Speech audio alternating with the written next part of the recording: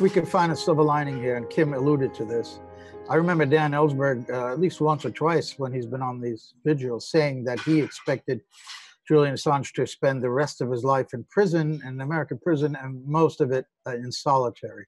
But as Kim pointed out, we actually haven't seen the indictment itself, but there's a press release from the Department of Justice. At least I haven't seen the actual indictment, which I'm keen to read to see if there's anything else in there. But he has a maximum sentence of 5 years, and the release points out that, first of all, that he's innocent until proven guilty, and that it's rare to have the maximum sentence given. We can imagine. Can't they add charges? I can't imagine. Well, that's it. That's right. I believe this is a total scam. Yeah, I don't believe they spent $25 million surveilling the embassy to get him on. All the Department of Justice is trying to achieve with that is the favor of the media, getting the extradition court on board to extradite Julian, and getting the minister in charge who will have to approve the extradition to go along with it. And once he arrives in the US, nothing is going to stop the DOJ from filing a superseding indictment with new evidence. A totally different case, for example, with the CIA Vault 7 leaker or something like that. Once Julian Assange is in the United States, he will never be a free man again. We all need to be absolutely clear about that. You know, Pompeo didn't call WikiLeaks a non-state intelligence service to then let Julian Assange off the hook after 3 years in jail. That's just never going to happen. Yeah, this was a PR exercise. By not charging him. They have strategized, you know, how can we make sure that this extradition is successful so that we get our hands on him and he's in our jurisdiction.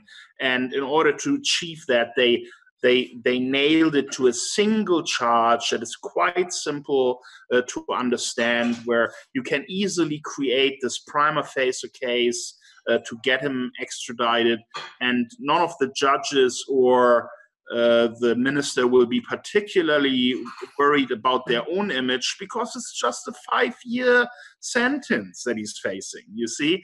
So this is crafted. This has been designed to fool the extradition process, to make it easy for everyone to just go along with it. Once Julian Assange is in the United States, you can be sure the DOJ will have a superseding indictment ready for him. That's why I'd like to see the actual indictment, not just a press release. I had a look at it. I've seen the press release. I had a look at it. It's actually, it's very weak. I made a tweet. It looked like an April Fool's joke to me. All this fuss, all these years, you know, Pompeo's bold statements and everything that came from the US government, and now it's a conspiracy to breach a password. That is the entire charge. It's a complete joke. And guess what? They don't probably even have that. It's an absolute embarrassment for the Department of Justice to deliver such an indictment. You know, that's why they want Chelsea Manning to testify. That's in obvious. secret in the grand jury to get extra facts on that, whether he helped her to steal the password. Yes, Kevin Zeese. I think you're exactly right, Joe. I mean, I did read the indictment as Kim did, but the indictment hasn't come out. It's only the press release. No, it is out. The entire indictment. Yeah. Yes, the indictment is out. Okay. And I've read it, and I guess Kim has too. And it's quite evident that on the key issue, Assange helping Manning with the password, they don't have the evidence. It's a big gap. In fact, in the indictment, they quote Assange as saying, "I can't figure out the password. Can you give it to me?" I mean, so I think Kim's right. It's a joke, but unfortunately it's a joke that opens the door. And a weak indictment with a 5-year sentence is exactly what they need for extradition. It's not going to scare the judges. It's not going to. But once Assange is in the United States, we don't know where it's going to go from there.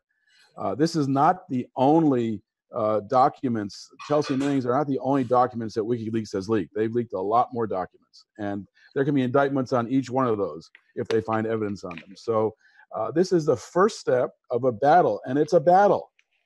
We put out today a call to action on popular resistance. You can see it in the slider of our popularresistance.org page. urging people to take action, because we have to start right now to build the movement in a deep way to fight this extradition. And this extradition is not going to be simple. That's why they've reignited the Swedish charges, because Sweden has an easier extradition treaty with the United States. So this is a big challenge. It's going to be months of fighting, could be months of fighting over the extradition.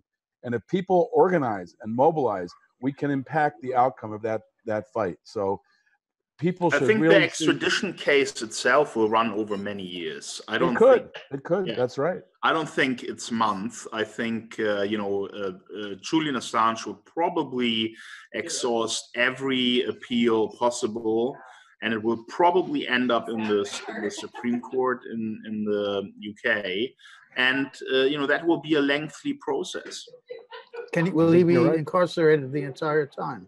Exactly. Yes, that is very likely, because he has skipped bail before, and the courts are going to say, how can we trust him by giving him bail? He's just going to run to another embassy, So they're going to make sure that he will be in jail, he will be offline, he will not have a voice, and that is already a win for the US government, because that is really the main objective. They just want to silence him. They want to make sure that he is under control and can no longer harm the US deep state. Another clever part. Go ahead, Kevin. Next two steps from the judge this morning. First, Assange will be sentenced by a higher court for the bail violation. Then second, on May 2nd is the first extradition hearing. And from then we'll get a better sense of what the process will be. But I agree with Kim, this is going to be a long process. Unpredictable, but long. And because Assange will fight, he knows that this is a life and death battle. Once he's in the United States, and the US Department of Justice has the ability to hold him, and add more charges, superseding indictments are very likely. Chelsea Manning, I think, now this grand jury involving her should be ending, and so she should be released. I'm not sure on what ground she can remain in jail, because this grand jury's the indictment's now out. It's complete, and she can no longer be held for not testifying before a grand jury that is finished. So hopefully she'll be out. Here's one important thing that we need to observe about Manning. I agree with you. Manning now has a strong position to say she should be released, but we see in the indictment that it is already a complete case. Why are they still holding on to Manning? Because they would like to file other charges. They need more material. They want Manning to provide more, because what they have in this indictment now is very slim. Exactly. It's very flimsy. They need Manning. They've laid out what their evidence is. If they've laid out all their evidence, they don't have a case. They don't really show. Yeah, I mean, the indictment is a joke. It's very weak. When it comes to evidence, it's an absolute disaster, actually, for the Department of Justice. So they need Manning.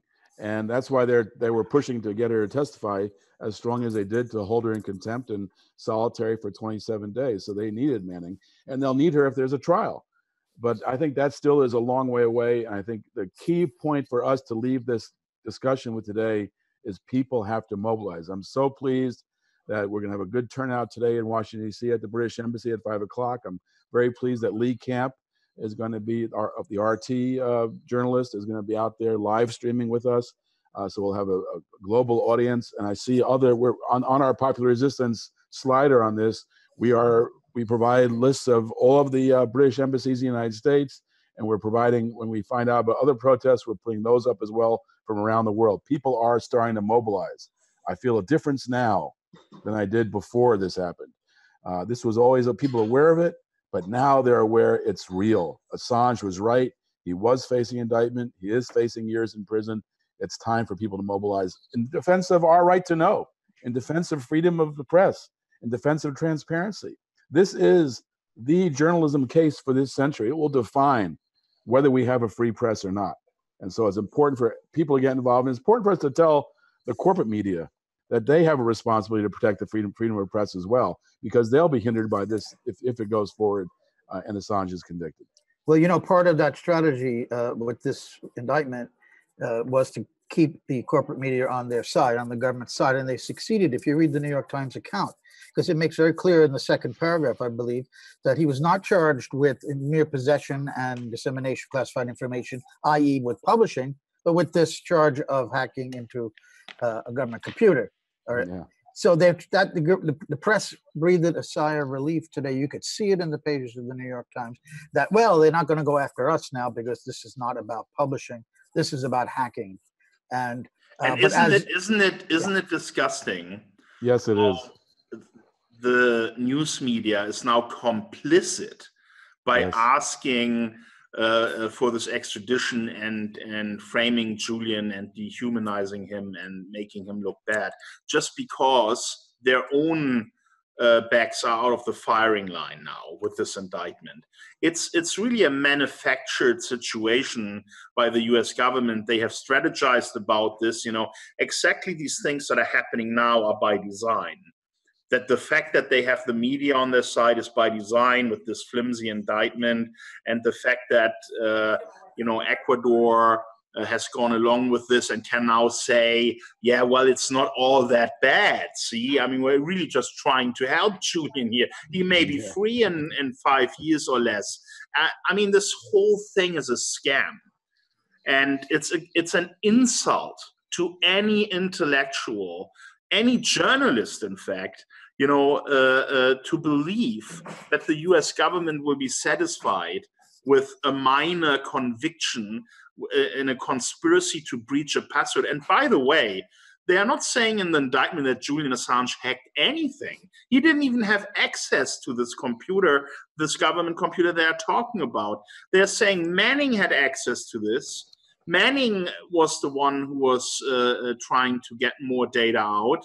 And Julian was just a recipient. He's just encouraged his source to provide him with information about war crimes and about the things that the US government is trying to hide. And that is journalism in its essence, where a journalist encourages the source to provide the story, provide the information.